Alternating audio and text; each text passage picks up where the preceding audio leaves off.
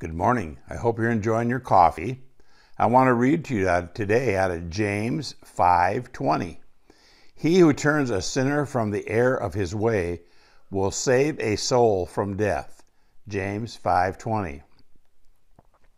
Believers, take hold of someone who is a step away from the fire of the everlasting flame. People may resent you for caring about their eternal state, but warn them anyway. So when someone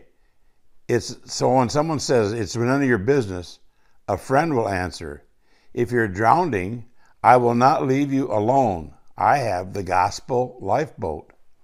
If you are starving, I will not leave you alone. I have the bread of life.